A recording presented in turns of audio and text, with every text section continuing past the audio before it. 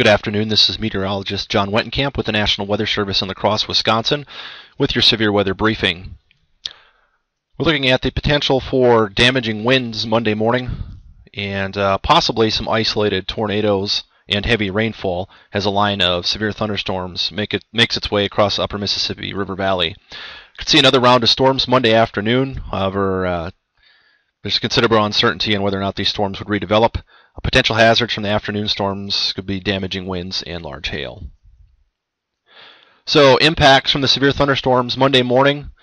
If these storms track through the area, the Monday morning commute will be impacted with strong winds and heavy rain. Those that are outdoors, especially campers, should be prepared to seek shelter. These strong thunderstorm winds can bring down trees and large branches and also power lines. So the storms are expected to move in from the west early Monday morning with a damaging wind threat approaching the Mississippi River around 7 to 8 a.m. And then at 7 a.m. the storm should be ongoing with damaging winds possible, and also isolated tornado could not be ruled out. In addition to the strong winds, the storms will be capable of producing a quick 1 to 2 inches of rainfall, which could flood urban areas and potentially lead to some lowland flooding, so we'll have to keep a close eye on that.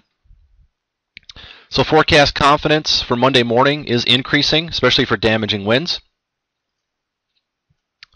And then for the Monday afternoon storms, overall the forecast confidence is low. These storms may develop just south and east of the area. So risk level from tornadoes, isolated tornado or two is possible. Damaging winds will be the primary hazard here, with widespread wind damage possible. In addition, we could see some large hail and heavy rain. However, the storms will be moving quickly. So here is a visualization of what we could be seeing on the radar by 6 a.m. to 8 a.m. tomorrow morning. Severe thunderstorms moving in from the west, approaching the Interstate 35 corridor. And keep in mind, this could change a bit. This is currently what the radar forecast is indicating. Primarily a damaging wind threat with this line of storms. And the storms continue marching eastward across southeast Minnesota and portions of northeast Iowa, and making its way into western Wisconsin with damaging wind threat and possibly some heavy rain. Then the storms continue their eastward movement through north central, southwest, and central Wisconsin. And the damaging wind threat continues through the mid-morning hours. Then by the mid to late morning, the storms exit the area and push south and east. Then in the afternoon, we could see storms redevelop across portions of northeast Iowa and southwest Wisconsin. Then those storms, if they would develop, push south and east of the area by early Monday evening.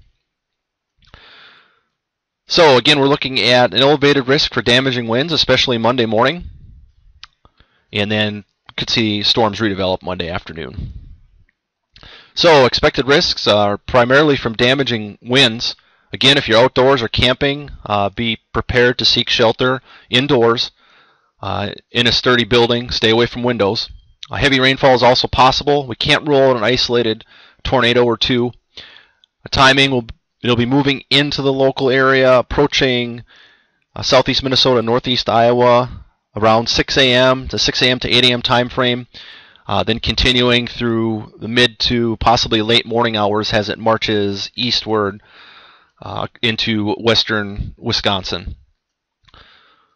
So Monday afternoon, if storms redevelop, we could see a potential for damaging winds and large hail. But again, this may not occur. The atmosphere may not have enough time to recover from the early morning storms. Thanks for listening. For additional information, check our internet homepage or check us out on social media.